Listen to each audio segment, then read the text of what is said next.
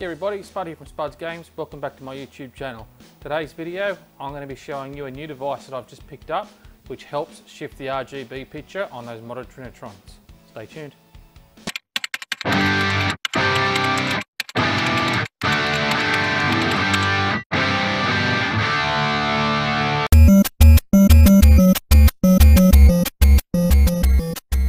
Now, when I first started looking for a device like this, I was a little bit worried about how much it's going to cost and whether it's actually going to be worth it or not. So I ended up jumped onto the web, started Googling, and I come across this from AliExpress. Now, I don't normally trust a lot of stuff from AliExpress.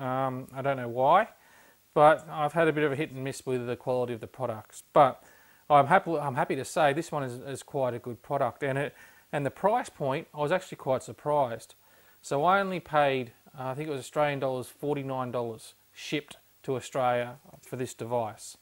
What I'll do is I'll get the camera nice and close and I'll run you through what's included on this little device.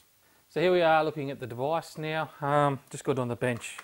So I'll just tip it up so you can see it a little bit better. As you can see, if I compare it to a Dreamcast game, which I'll grab here, it kind of, it's maybe a little bit smaller than a Dreamcast game. So it's not too big at all, the device itself.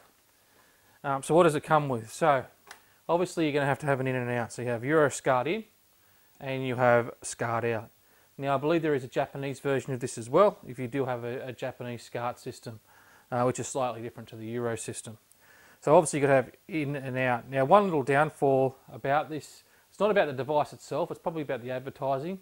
It does require power. So there's a power jack over here, 9 to 12 volt. Now luckily I had one, so it didn't really worry me, but it would have been nice. I'm sure it probably does say somewhere on the page that it is required, but it wasn't included. So just be aware, you do require a 9 to 12 volt. I think it's center positive power supply. You've also got RCAs on the side, so I'll just turn it over here. If you don't have SCART and you're using RCAs as your RGB, they're here as well. There's an in. If I turn it over, there's an out as well. You have a power switch, so this turns it on and off. If you turn it off, it just passes through. You turn it on, then it's actively monitoring the screen position. I'm yet to find out what, this vertical position key.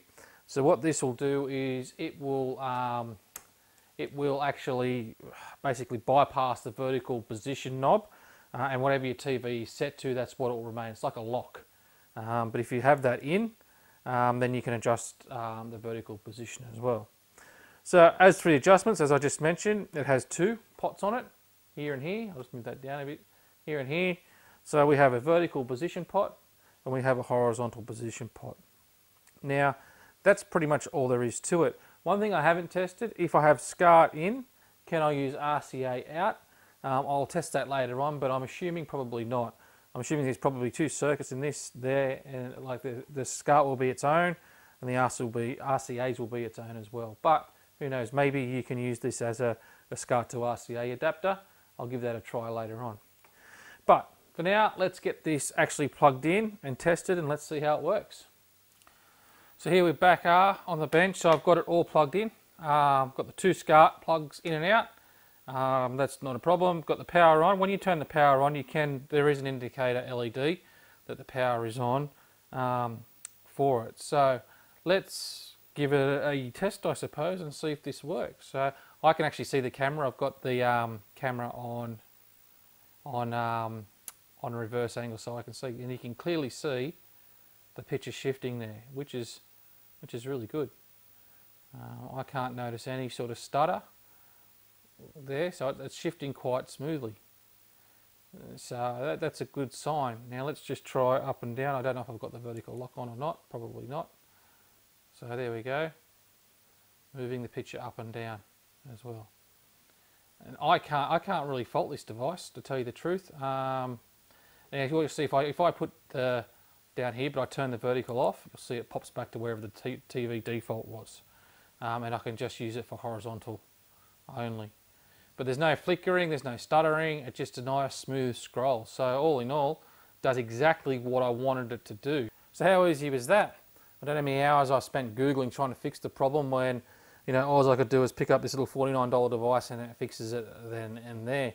I've tested it on this flat. I've tested it on a big 34-inch round Trinitron. I've also tested it on a little 9-inch PVM, and all of them had no issues with it. Don't notice any lag or anything like that, so that's a good thing. I also like the fact that it has RCAs as well as SCART.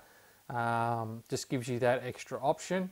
And I also like the fact that you can lock that vertical if you wanted to. So it does takes away any, I suppose, issues where it might move on you out of spec. You just lock it and you won't have any issues. So all in all, a super simple device. I highly recommend it. It's well built. And as I said before, $49, I don't think you can go wrong. So that's it from me. I hope you enjoyed the video. It's a nice quick one, this one. It's just I thought I'd share this because I know there's a lot of people have the same problem. And I think it's a pretty simple solution to get around that issue of the RGB shifting or not shifting far enough right.